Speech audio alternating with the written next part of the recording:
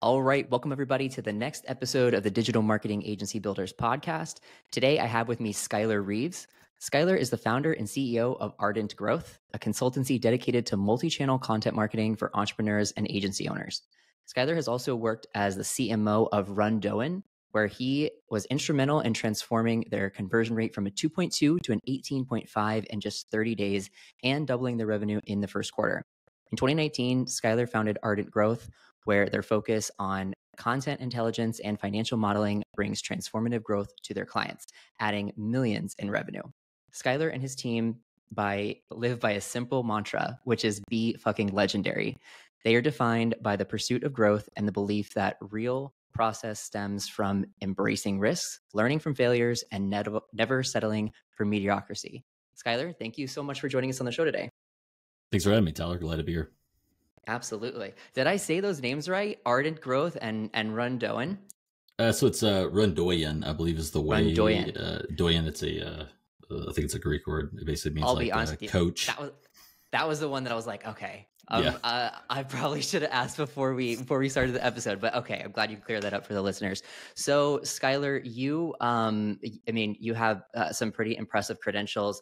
I have a lot to ask you about the growth of agencies. We're going to talk about three major fronts: lead gen, fulfillment, and sales, and some other things as well. But I also did want to kind of ask you in your own words, kind of how you ended up where you are today. I always love hearing people's entrepreneurial stories. Were you always an entrepreneur? Did you used to work in a job and then had to break out? What's your entrepreneurial breakout story? Yeah, I mean, I think I've had a bit of an entrepreneurial spirit, I guess, for my entire life. It was, even from being like a kid selling, like, just art that I would make for people or stuff like that in like 4th, 5th grade, like on up through high school and whatnot. And then I went and spent some time in the military, did a bit of gallivanting over in the desert for a bit in Iraq and whatnot and around the Horn of Africa. And then realized after enough of that chaos, I was like, I'm gonna go get educated. So went to college, worked a normal job for about 2 years after college, and then realized that basically I'd asked him for a raise. I said, hey, it's funny looking back on it now because I was working on algorithms, things like that. Background was in computer science, and I'd asked for a $60,000 salary, and they just couldn't do it. And so I said, okay, I'm out of here. And I just went and started my own thing, right? And now I couldn't imagine ever going back, but definitely didn't have any sort of formal training in business, and something I regret to some extent is not getting a bit more experience, kind of understanding business, understanding, corporate leadership management, things like that. But that's what entrepreneurs do. I guess we just kind of figure out and, build it as we build a plane on the way down. Right. Yeah, absolutely. So you had, this was a raise you asked for, or this was a salary coming in that you asked for and they turned it down?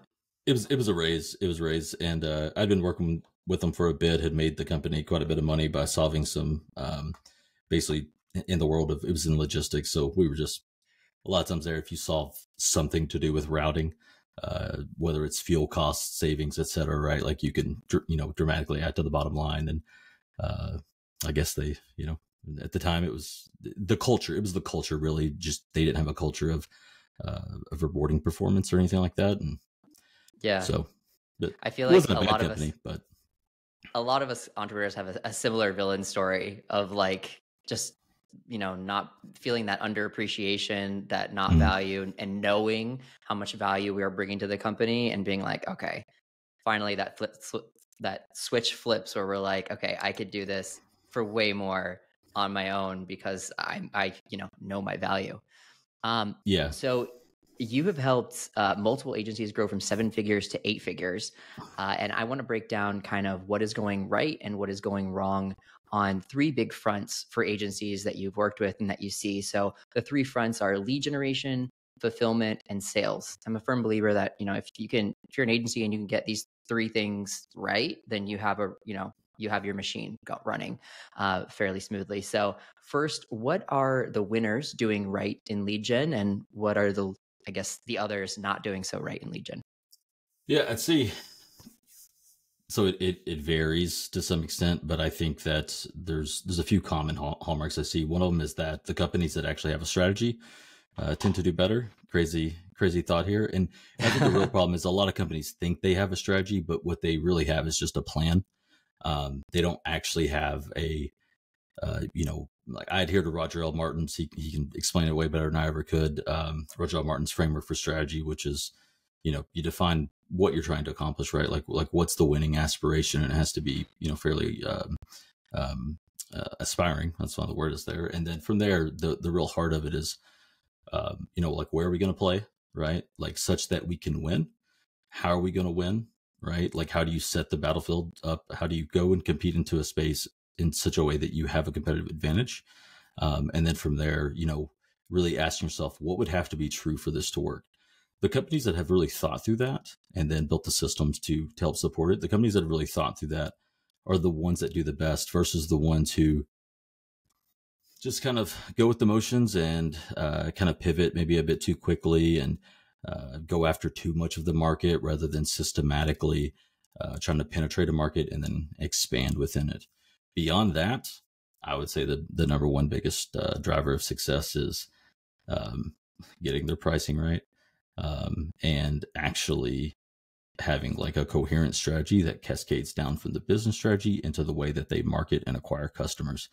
And so what that usually boils down to is money more than anything else. It's really, I think the biggest limitation of growth is really just the lack of capital for the most part, which is unfortunate, but that's the way it goes. Would you say that because you're putting a greater emphasis on like paid ad lead generation versus organic, or I guess where is the money going in terms of lead gen? My head naturally goes to paid ads. Yeah, so paid is great. I think paid is awesome, and I come from a predominantly organic kind of search background, but I think over time, as I sort of evolved in what I've seen work and tried to be a bit more unbiased about it, I've stopped kind of looking at things as pure organic or pure paid, and I just view it all as marketing. It's how do we get a message to the market where they are, right? No matter no matter the mechanism that's used to deliver it, right? I mean, really organic is still paid too. You got to pay people to do it, but the way I've been paid is just guaranteed distribution. But yeah, I mean, it's really just the investment in what it takes to actually not only the creative assets, right? Like having good creative, having good messaging, being able to get the distribution out there frequently enough that you stay top of mind. That's probably the biggest one.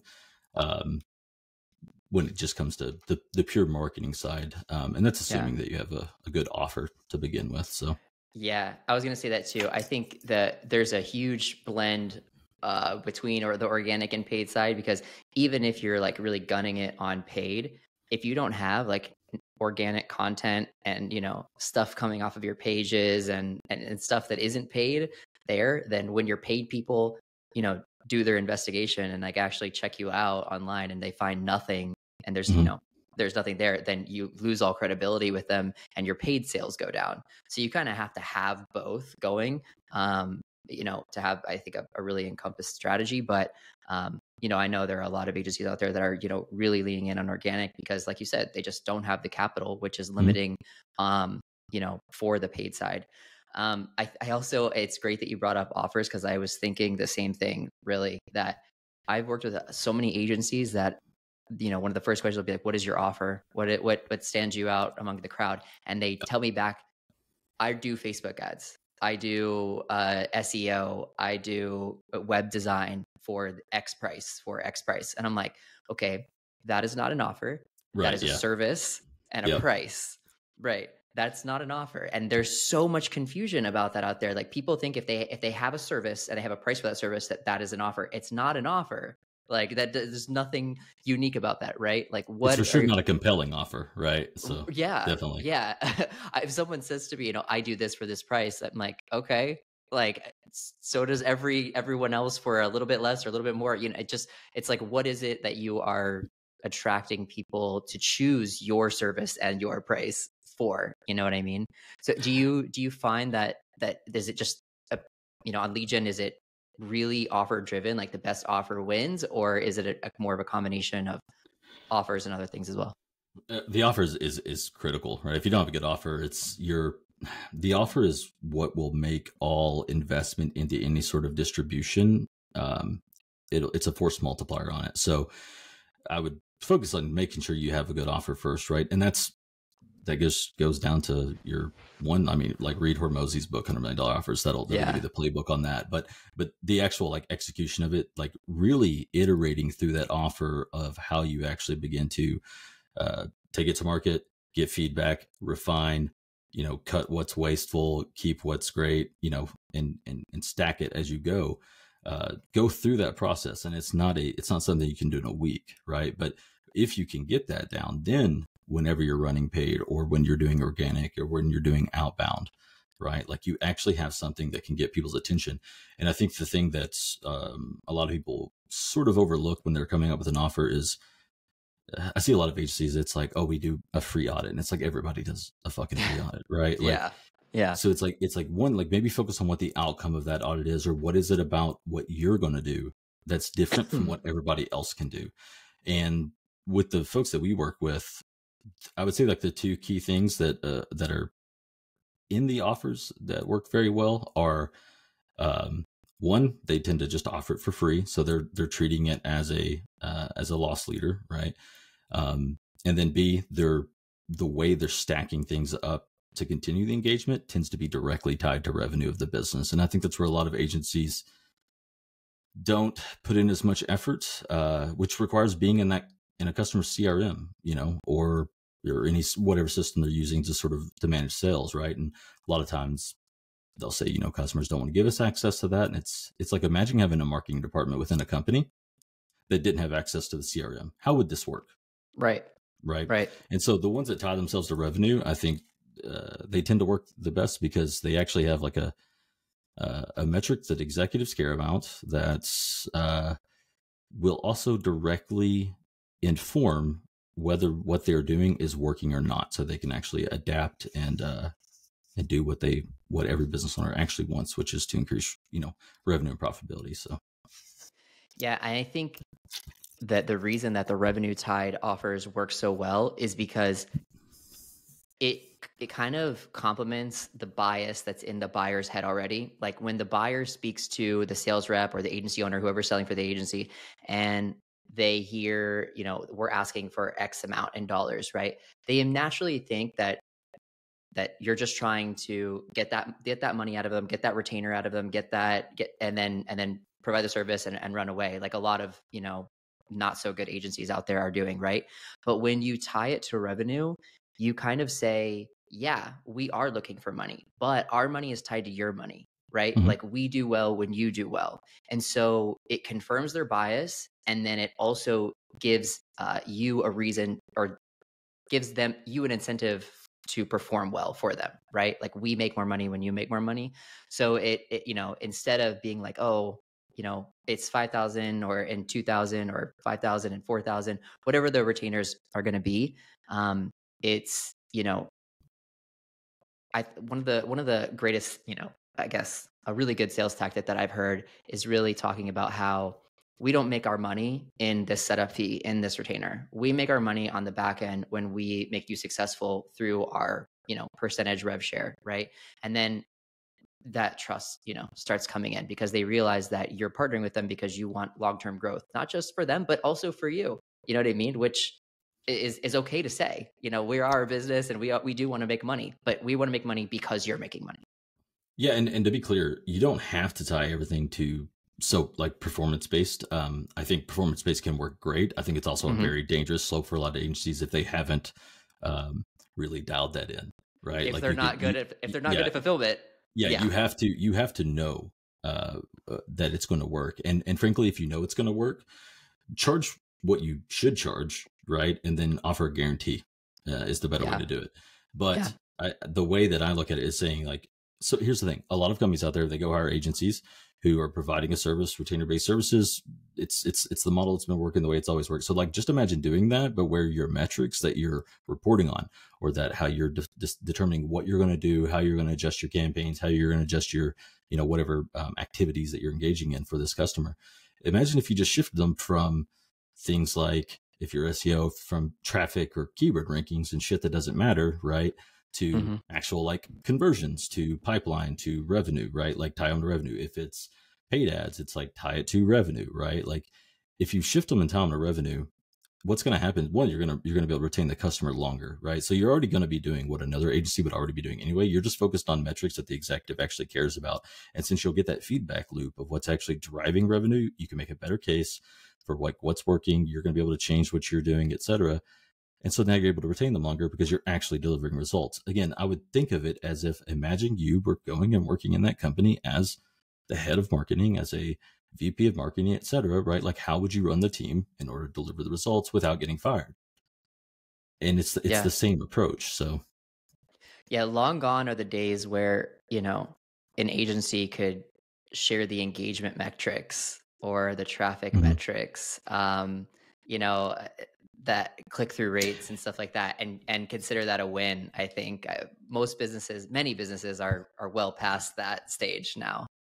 Yeah, and don't get me wrong, like from the brand side of things, like I still think brands should tie to revenue in some way, shape, or form, like down the road, not directly, but it does influence things. But it also depends on what type of agency you are too. So let me kind of make that clear. There are predominantly three types of agencies. You're either the agency that a customer comes to hire because you solve very unique and novel problems, which is more like a consultancy. Or you're the type of agency that's been there, done that. You have a system that works. You've done it for multiple companies. You know how to execute on it. They know they want that already, and they just want you to do it so that it increases the likelihood that it's going to work, right? In which case it can be much more transactional in nature. They've determined strategy at that point, and they just need you to do it, right? And then you have agencies that are what I would think of as you're the extra pair of hands, right? They've got their own marketing running. They've developed strategy. They developed plan. They just need people to help execute. And so that's agencies that maybe are there to support things like just running the paid media, right? Just doing pure paid media. They're not having to do creative. They're not having to do, customer interviews, message testing, etc. And so when I say this about tying yourself to revenue, again, like just think about what type of agency are you? Where do you fit in the market? And don't think that you necessarily have to shift. But just be aware too, if you're on that side, that's kind of more of the extra pair of hands, you're also more of a commodity. So just be aware of that. Yeah. And I think in the early days, like newer agencies, a lot of them, you're going to talk to people that are looking for all of those, one or the other. Like when I first started out, I had clients that fit in every single one. I was that same agency for different clients. Some I was the first agency, others I was the third agency, others I was the second agency. And that's a difficult business to run, isn't it? Oh yeah. Yes. Yeah. Well, starting an agency, people think it's easy. It's not. There's a ton of things that have to go right in order for you to succeed, for your clients to be happy, for the system to continue on and replicate itself, over and over so that you can actually grow. And in the beginning, that happens a lot where you have, a new lead that they want to hire you, but they want to hire you for this specific, consultancy type gig, right? Or they want to bring in like an outsourced CMO. The other one, they want you to run just ads because they have the creative, they have Google down, they want you to run just Facebook ads, right? Like, and so you get these things all across the board. And when you're brand new, it's hard to say no to these things because you want to get those clients. So it's pretty common. I see that newer agencies get a taste of all three of those pretty quickly. They kind of see which direction they want to head in.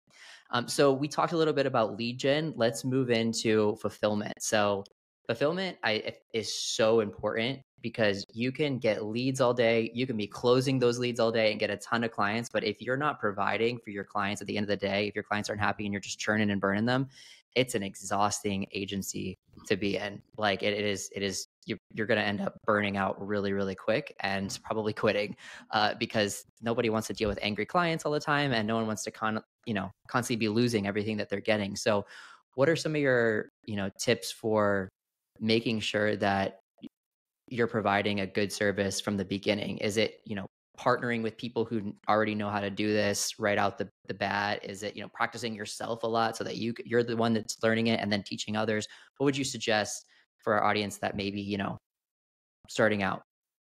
So I mean, if you're starting out, I think it depends on where you're starting out from. There's a lot of different ways to approach this. So if you've got capital, hire people who know what they're doing, but that's rarely the case, right? So if you're the one doing it, or you have yourself and one other person, like, I think that one of the easiest things to sort of fix fulfillment is to narrow down what you do and get really, really good at it, streamline it, because, like, honestly, that's where your profitability is. Like, profitability comes in two directions, the way I see it. One, you're either get your pricing right and charge more on the front end and never discount, like never, ever, ever discount.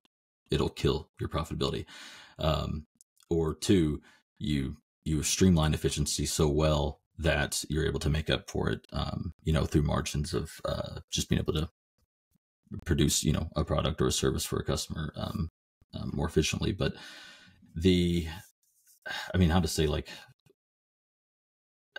if you're trying to, like what we talked about earlier, if you're doing both different things, right? You're doing consulting, like very unique, novel consulting, where you're solving some problem that you've never solved before, but you have the skill set or the know-how to be able to work your way through it, while simultaneously running performance marketing or, video editing or whatever it may be. That's going to pull you in very two different directions, right? Because on the one hand, you may be able to streamline something around performance marketing or video editing and have a process around it, but how do you begin to scope and allocate time for solving unique, novel problems that you've never solved before? Like, how do you properly gauge how long that's going to take, or how much effort or energy or capital it's going to require to solve that problem? So one thing would be, like, narrow down what you're doing and just slowly stack things as you get it more efficient. The biggest thing on fulfillment, though, too, I think when it comes to people, like if you do begin to hire people, is we, for the longest time, and this is less about just pure fulfillment and operations and more about just how to make shit work better. And for the longest time, we chased after this dream of, like, perfect utilization, or like when we were doing, you're doing time tracking, you're trying to make sure your people are being utilized properly, and all that ever introduced was just more context switching and more multitasking, and no system is perfect. All the PM tools are almost good enough, but none of them are the best, right? All the time tracking tools, people don't like it. It sucks. You forget. It's, it feels very micromanagey. And the data is never really like 100% accurate. It's that pursuit after perfect data that thing actually just ruins shit for the most part. Yeah. And so we shifted and moved away from focusing on that and moved towards a pure flow system. So if anyone's familiar, like the way Toyota does manufacturing, it's this idea of, like, continuous improvement. You work on one thing at a time. You focus in on one thing, you finish it, you get it done, right? Like, it's one of the mantras is stop starting, start finishing. And so when we began to introduce that, we shifted the focus from managing the workers to managing the actual work, and shifted the focus from focusing on utilization, like how utilized are our people, to focusing on the throughput.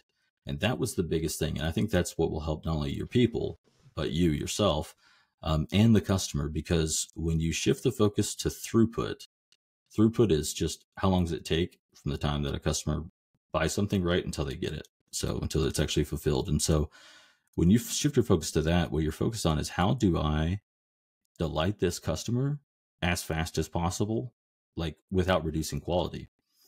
And when you shift that focus to what's best for the customer instead of what's best for how you're managing your own resources, the rest just, so far, for us anyway, and for a few of the other folks that we've helped implement this, it just sort of falls into place. It's actually crazy. Like, the effect that it's had on my mental health and some of the agencies we worked with, it's insane. Like, what it's just done for the mood of the people throughout the organization, from small orgs of 8 people all the way up to 60 to 100 too. So I couldn't agree with that more. In both cases, you want the same outcome. You want a good product delivered in the fastest amount of time as possible, so that the client is happy. Both are trying to achieve the same thing, but one of them creates a lot more roadblocks and creates a lot more pressure and just unneeded anxiety and kind of like that whole micromanaging thing. I actually remember, in one of my last 9-to-5s back in, 2013, I was working with this company, and they were so focused on what you said, the utilization. They were so focused on what time is everyone walking in the door, and when is their butt in the seat? how long are they gone on lunch? When do they get back from lunch? Are they leaving early? Did, you know, and there was only like, it was a young startup. There was like 10, 15 of us, and it was the most high pressure, just BS environment that I've ever worked in. It was so toxic. Everyone was out to get everyone. I walked in one day, and like the boss's, I don't know, number two, I saw her like writing a little note down, and I went over. I'm like, "What was that?" She goes, well, he asked me to write down the minute that everyone walked in." I'm like, What a waste what? of fucking resources. Oh my right? God. Like, that's what your job is this morning, to write down that I came in at 9:06 instead of 9 a.m. when I'm driving from 45 minutes away and I hit traffic. Not about what I did, not my work product, not Right. about anything, but what time I walked in the door. And just like it became, I left very shortly after that. It became such a toxic environment because they were just so, you know, consumed with what you said, the utilization side instead of the actual work product side. And it just ate them alive. Yeah, and it's fine if you're working with the machines, right? Like if you're in a factory and it's like, look, this machine can produce X amount of units, you know, widgets per hour. Sure, right? You want to like maximize utilization, but you still got to do maintenance and downtime on the machines too. But like people aren't machines, right? Like we can't be perfectly utilized all the time. If you try to do it, you're going to burn your people out. You're going to make them go elsewhere. Good luck retaining talent, right? And not only that is there's this, so the opportunity cost, right? There's an opportunity cost. There's all these hidden costs that come with when you put your focus on utilization and trying to get everybody to track their time down to the granular level. What they feel like is that they're going to have like several different things like in the, you know, going on at once, right? Like maybe they're working on 3 different projects at once. And that's honestly like one of the biggest problems. It's limit your projects, like get one finished before you start on the next one, right? It doesn't, not necessarily organizational wide, right? But like if you got one person working on one project, they should work on that one thing until they finish. That's the biggest like hack to really make this work, because all that context switching, all that multitasking, there's a lot of the hidden costs related to the time that's lost whenever you do that, or projects just kind of going stale, right? Like it's just like inventory that's sitting in a, you know, on shelves unused, right? Like there are costs associated with, you know, storing that as well. Because I don't know if, I'm sure you ran into this before, where you have a project, maybe it kind of went a little stale, and then it's, you know, maybe the client gets interested in it again or something like that, and you're ready to pick it back up.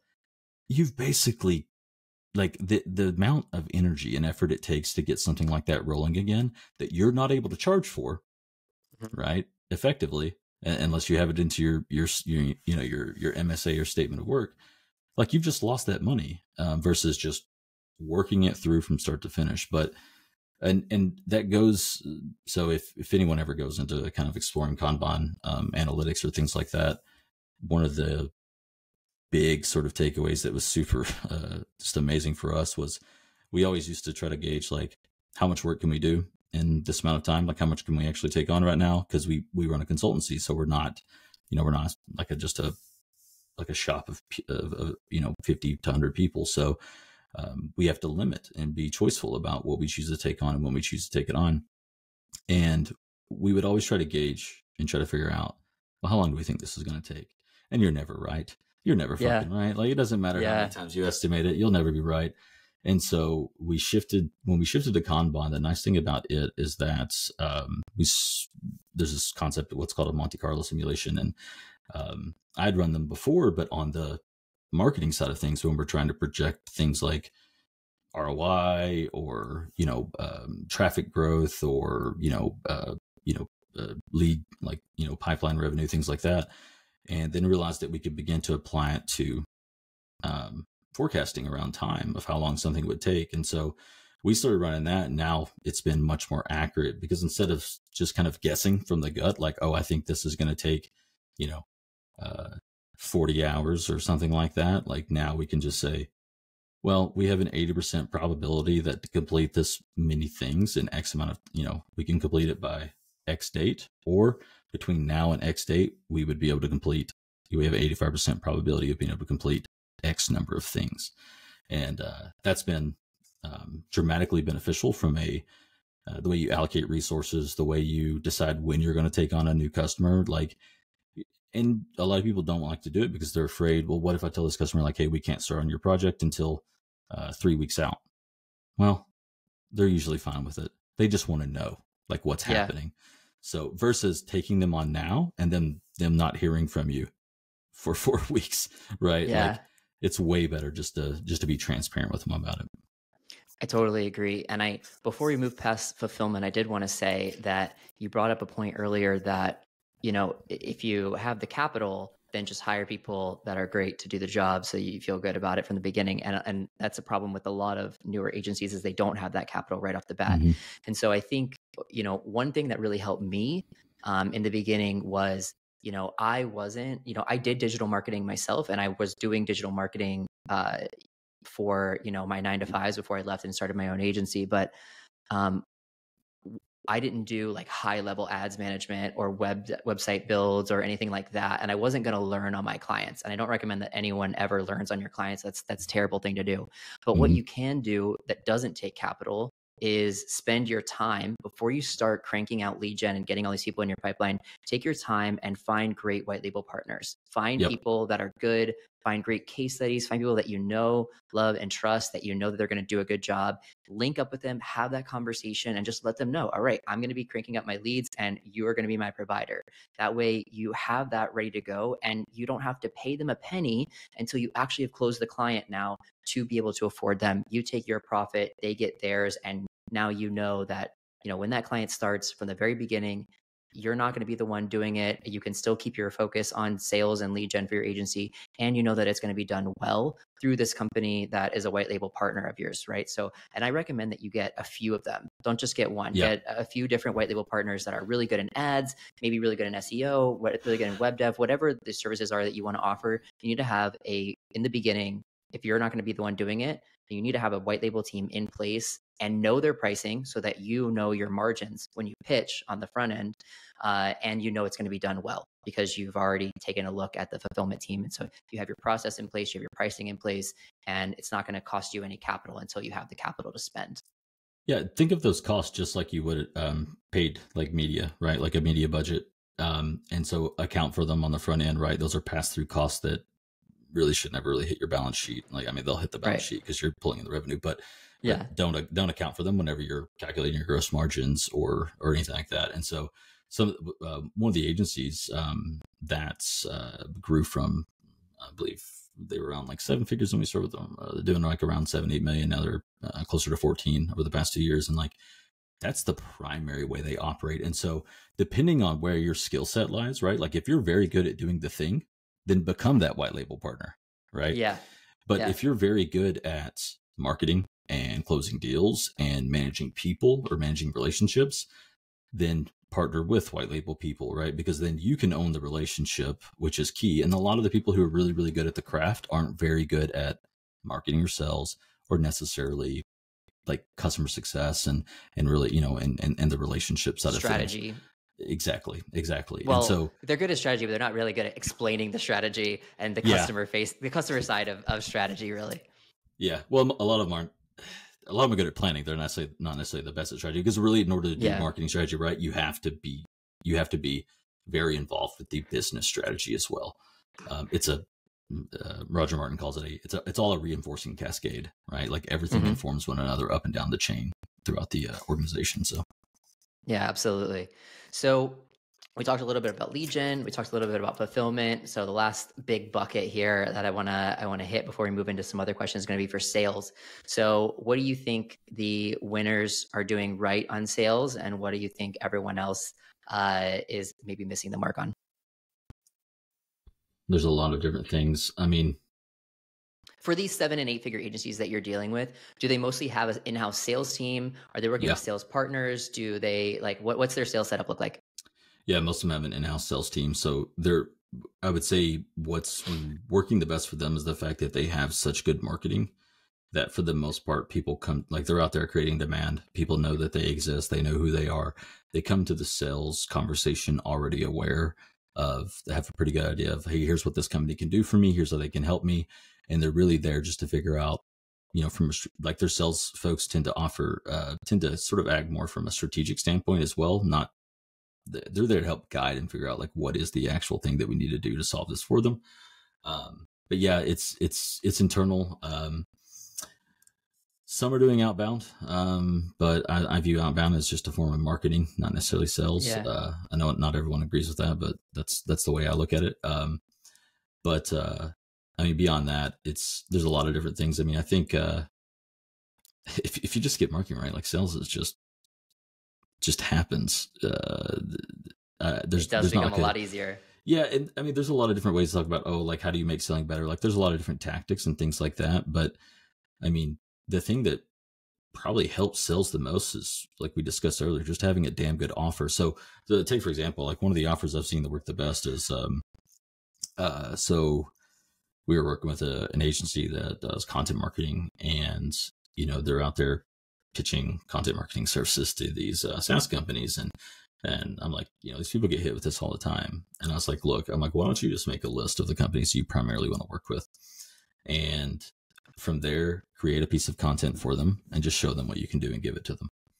Or ask them, like, do you want this, right? And so rather than their cold email being something like, hey, we provide content marketing services just like the other, 10,000 agencies that you've received emails from in the past week, like, come to them and say, we made this for your website because we think it's a good piece of content that will help your customers, and it fills a gap that you have currently in the way that you're doing your marketing. Would you like to publish it? Like, that's the easiest way to just start the conversation, because you're already providing, some work. And if they don't want it, then okay, like, there's a loss, or figure out if you can't find a way to angle it towards another similar competitor if you're okay with working with one of them as well. And that's been we're talking above a 95% like take rate on that. So it's crazy what happens whenever you just come to someone and say, I made this for you. Do you want it? Right? Like, to start the conversation. So now, are you giving that thing in the actual email, or are you waiting for a reply to say yes before you give it? So, like, we'll give them a link to it, because it's no one. We had some people that were afraid, like, what if they just publish it, like, without? And I'm like, well, then you sue them for copyright infringement. That's what you do. I mean, you're the author of it. You own the asset. So I don't think they're going to do that. No one has yet. So I wouldn't think that would be a big thing. I was just wondering if you were waiting for that engagement first. But it's interesting, because it's like, it's kind of that whole value up front, value first, foremost, and free. And then they kind of can see, who they're working with and the quality. There's a lot of people out there will say, oh, hey, I've made this thing for you. Would you like it? And they don't show it. And the thing is sometimes every now and then, I get those emails. I'm sure you do too. And I'll just take the bite and I'll say, yeah, send it to me right now. I'm like, you can get it to me in the next 30 minutes. Like I'll have a conversation with you.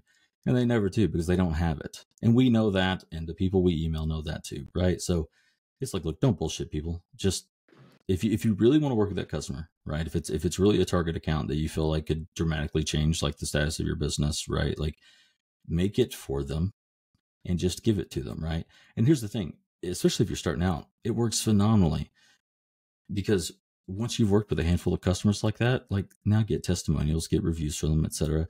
And now you have the social proof where you don't have to necessarily do the upfront work in order to land the account, because you have the credibility backing you up that you are a person who's capable of delivering this type of work. So, but again, like, when you're trying to, even the companies that have credibility, when they're trying to sort of enter into a maybe move up a rung in the ladder in terms of the types, the caliber of companies that we're working with, that's what we suggest them to do, is just make something for them. Because you're removing a lot of the friction that would occur with the back and forth. Because you could tell somebody that you have something, but, like, the mental energy that comes into, like, oh, I got to fucking reply to this email and go back for this person. And just, and what if it's just a piece of shit, right? Like, and I have to read it and edit it and everything else, or, no matter what type of work you're doing. Like, but if you just come to it in hand, it's like the whole, like, handing the glasses to someone and then asking for them back. Like, they have it now. Now they feel like they want it. We've seen that work dramatically well. It takes more effort, but there's definitely a psychological effect that occurs when you give somebody something that they just naturally feel like they want to give something back to you. When you hold the door open for somebody, what happens if someone holds the door open for you and you're not at the door yet? What do? You run to get there faster. because they're being nice and holding the door open. So you don't want to make them wait. And so there's that natural, they're doing something for you. Let me hurry up for them. That it's a naturally occurring thing. I think in psychology that can play through to sales as well. I think one other thing, Cialdini's principle of reciprocity, right? So one other thing I wanted to say before we moved off of sales was, you brought up earlier, I think when we were talking about lead gen, that it's really important to get feedback when you're testing new offers.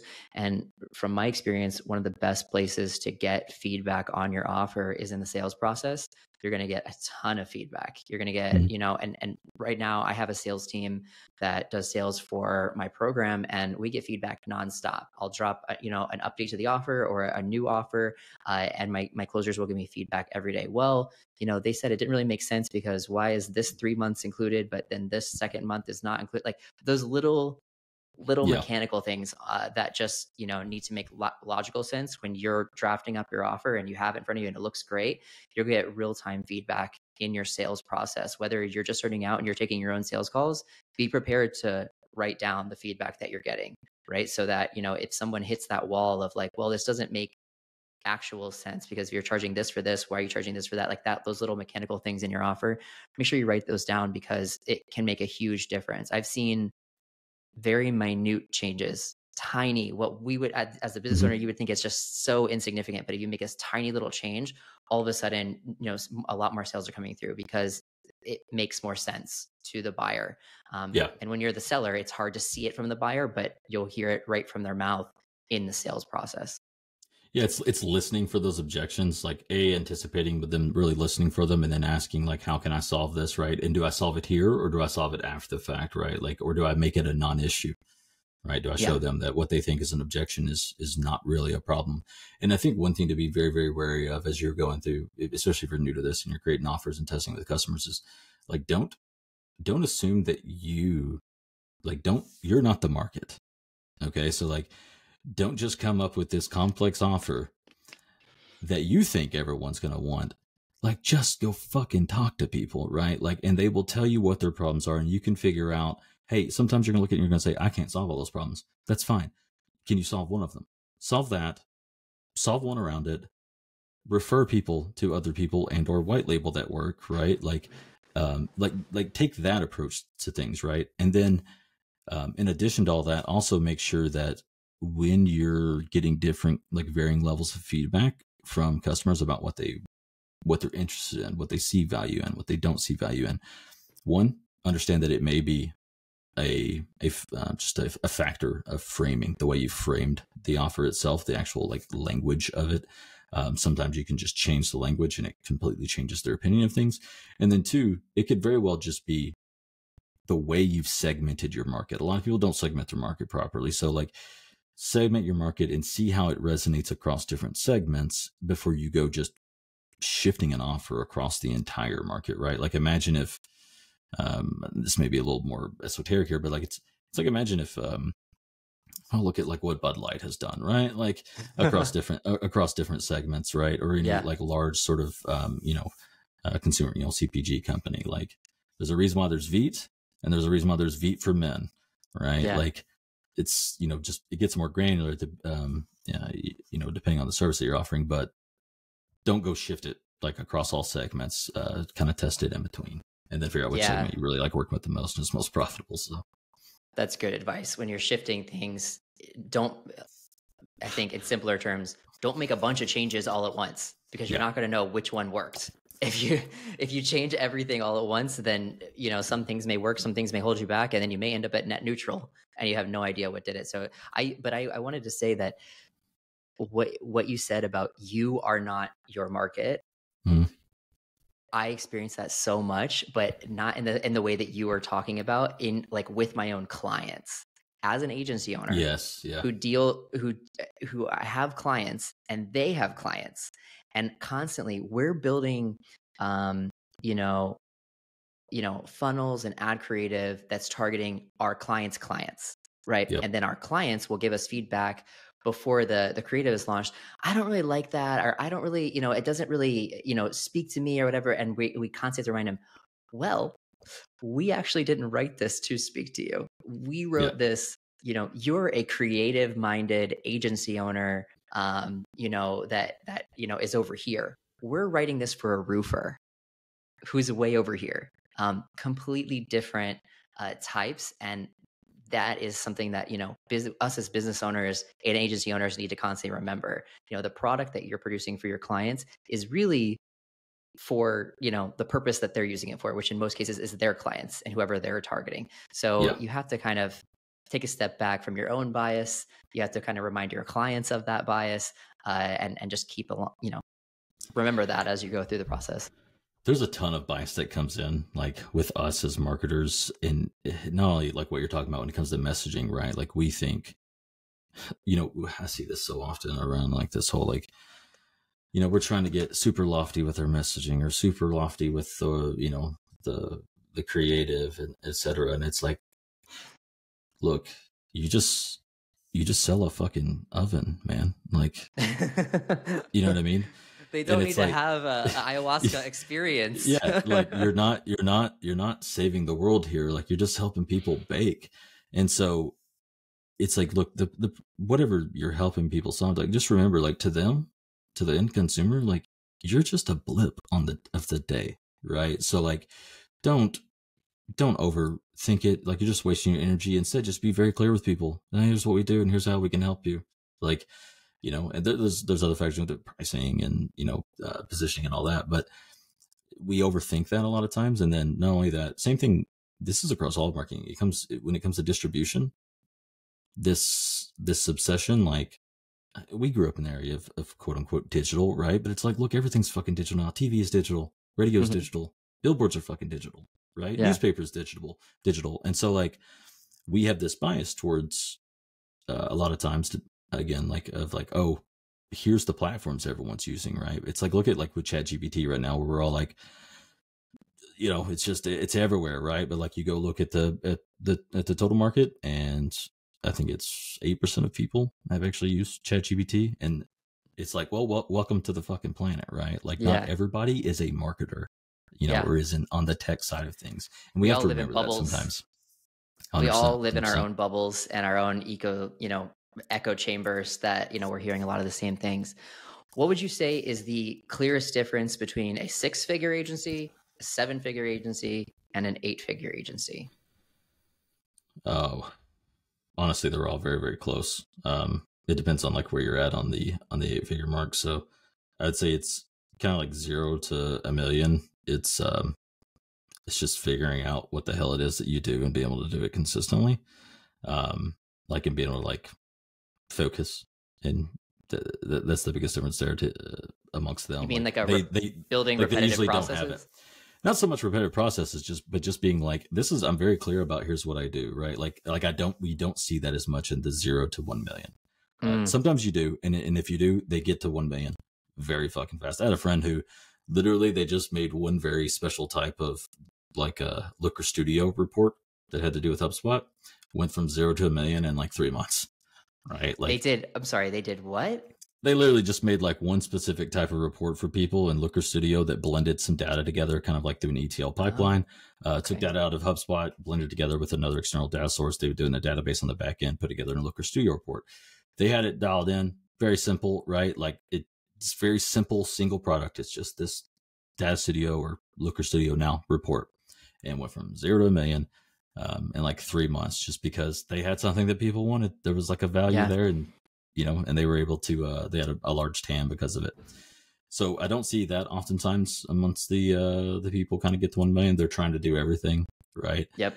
And then I'd say like 1 million to 7 million. It just kind of comes down to, it's just advancing, like getting your message in front of more people and just being consistent with like.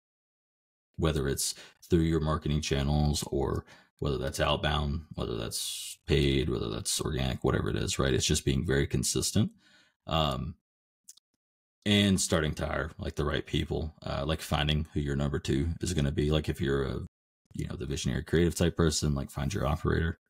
If you're an operator, you probably didn't start the business to begin with. You may have though, right? Like either way, I think you kind of need both to balance it. Going to 8 figures and beyond, a lot of it has to do with, so far the ones I've looked at, it's really just the only factor that we've seen, like when we run data, is their pricing structure.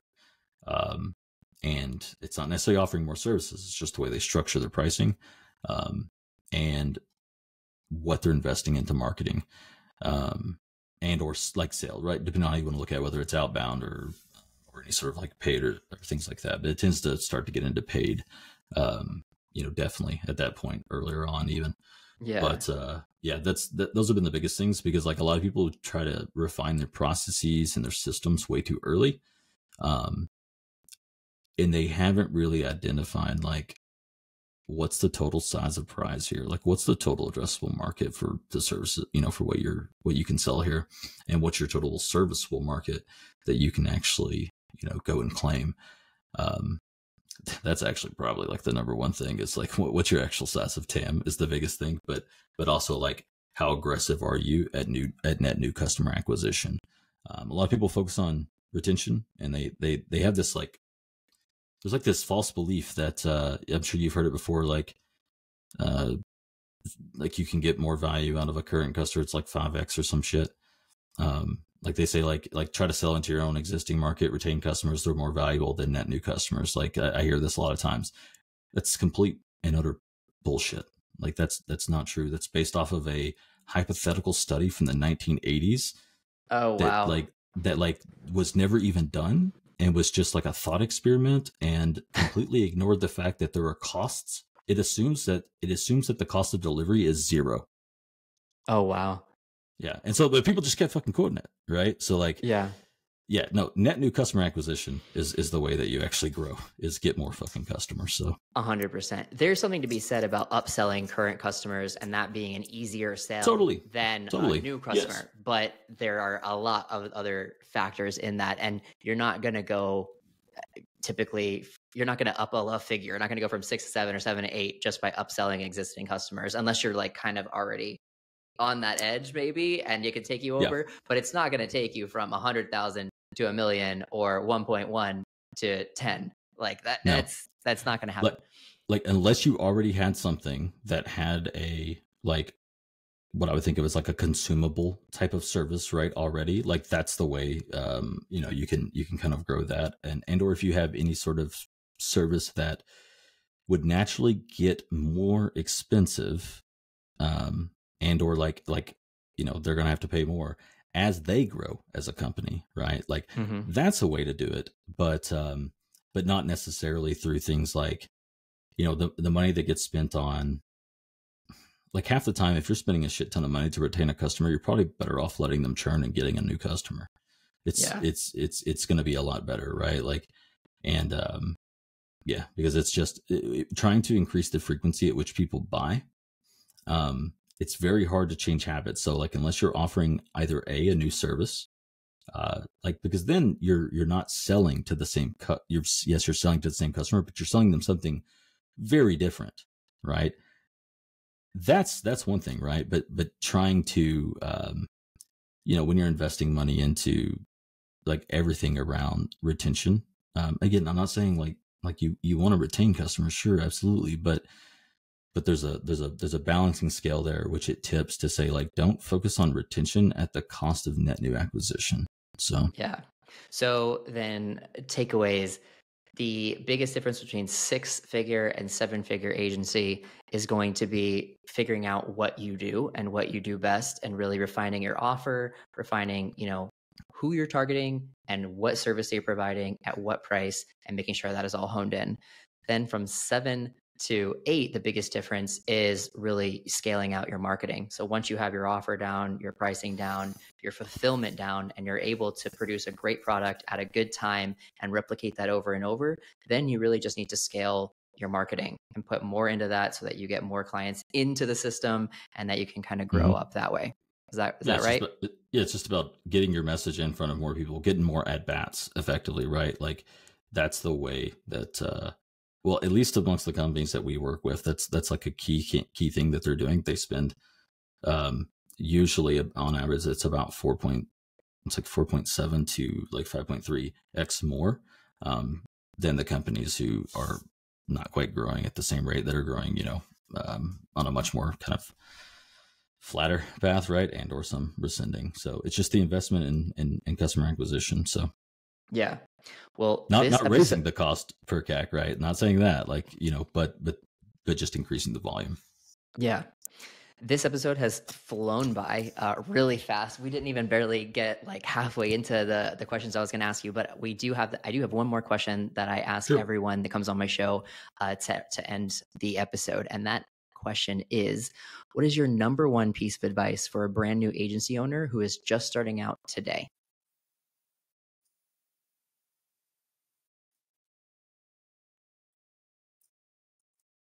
Sell one thing to one type of person and like just focus on one channel to be able to acquire them. Like just do that until you get to 7 figures. And that's I heard Layla Hormozi talking about that, and I said, yeah, that's what we've seen too. It's 100% true. Just it's focus. Yeah, it's complete focus. Shiny object syndrome is rampant in the entrepreneur space. It's expensive as hell. Yes. I mean, it's funny to watch the marketing industry with everything that like shifts, like ClickFunnels, go high level, and then they're chat GPT and like crypto, NFTs. It's just watching the industry just like chase its tail constantly. And if you don't find your thing and just stick with it regardless, like even things that are saturated. I remember when I started my agency in 2014, but really we started establishing ourselves and our foothold in 2015. And I remember, in the years that followed, the 4 to 5 years that followed, all I heard was just how saturated digital agency space is. Marketing agencies are just a fad. And like, it's like drop shipping. It's like other, Amazon FBA and all that stuff. And yeah, there were parts and periods of time over the last, 8 years where I would consider it quote unquote saturated by a lot of people looking at it. But if you are confident in what you do it well, you provide a good service, that saturation moves. It went from agencies, it went over to crypto, it over to NFTs. Now it's on go high level. We just want to resell, GHL. Like if you stick at what you're good at and stay there, that saturation problem, it disappears because the market or the fads move. If you don't, you're good. Yeah, it's anyone who feels like they're in a market that's saturated. One, just like go learn a bit about category design and try to figure out like how to position yourself, differently. But then 2, just remember that it's only saturated if everybody else is really fucking good at what they do. And most of them aren't because they're too busy hopping back and forth between all these different things because they think that's what the market wants because it's like they get it. Like we talked about earlier, they get enticed by it. Right. But for the most part, the market's just like, look, we're just trying to run our fucking business and sell our shit to customers too. You know what I mean? So like, yeah, it's just being, no one knows. It's like the kid who goes to college who fucking changes their majors 9 times, right? And you're like, hey, look, you'll figure your life out eventually. So like I would love to see what percentage of adults ended up working in the major that they chose in high school or college. It's like probably like less than 10. Like we all go different places. Skyler, thank you so much for joining us on the show today. It was a very informative episode. I know that for fact because I didn't make it through like 90% of the other questions that I had for you because we had such a great conversation. So again, thank you for hopping on and joining us today. Thanks for having me on, Tyler.